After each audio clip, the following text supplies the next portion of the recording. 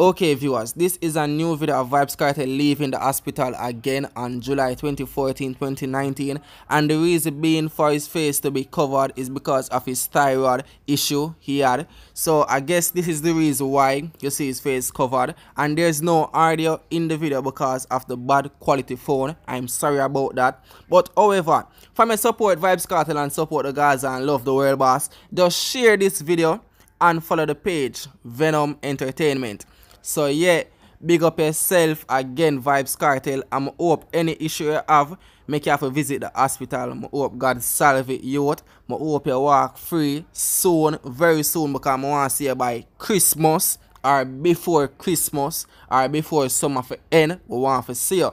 So yeah, viewers who are watching this, share the video so other people can see it.